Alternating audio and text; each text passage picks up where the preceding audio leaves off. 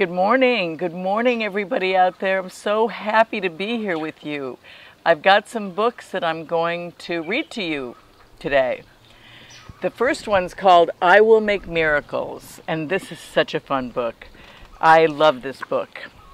So, it's by Susie Morgenstern, and it's illustrated by Yang Hong Chen. I Will Make Miracles. Everyone keeps asking me, when you get older, what will you be?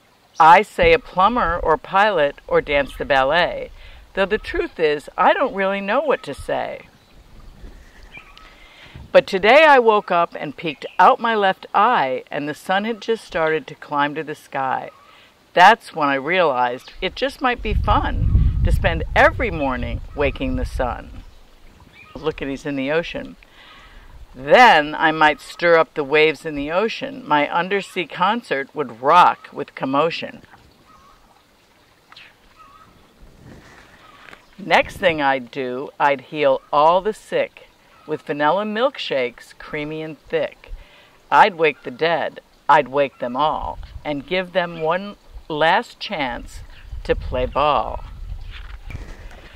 What about the bad guys? I'd help the police. We'd send them away and have some peace. I'd make the world stop fighting. I'd get it down in writing. I'd shout it far and near, and everyone would hear. I'd lock the bad guys up in cages and turn them into wise old sages. I'll make miracles my mission and be the #1 magician.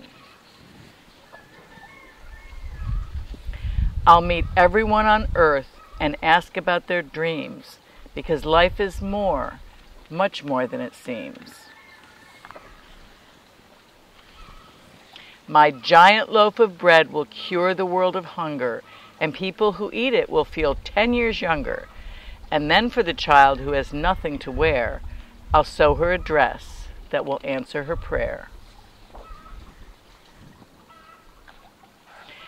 I will stamp out earthquakes, floods, and fire. The world will stop shaking and be cooler and drier.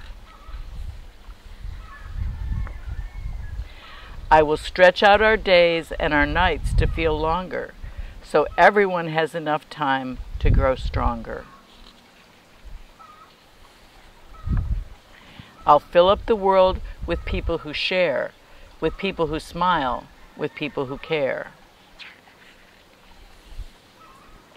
It might sound like God is who I want to be, and maybe it's true, but here is the key.